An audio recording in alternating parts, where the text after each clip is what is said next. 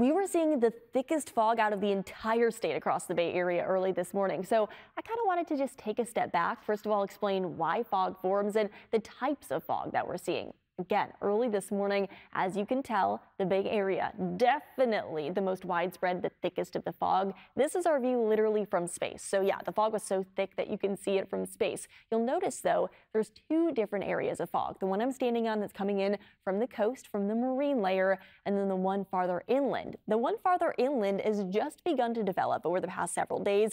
This is known as Thule fog. Thule fog basically is just the fact that thick, dense fog forms after a storm system moves through.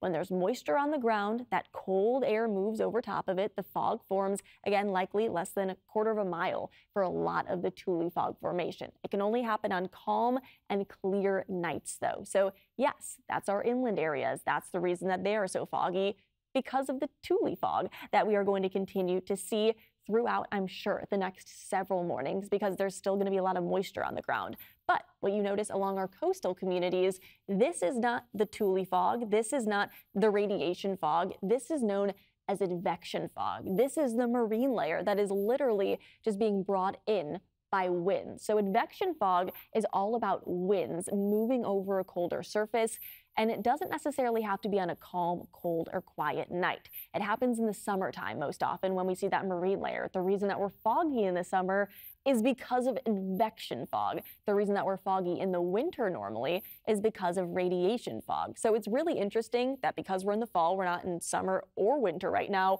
we're seeing a little bit of mix of both radiation and advection fog to kick off this morning. And I'm sure this is going to be the case for a lot of mornings this upcoming week. So just something to keep a very close eye on. Hopefully you learned a little bit about why it's so foggy in the Bay Area. And next time you look outside, you can kind of figure out for yourself, hey, is this advection fog? Is this the marine layer?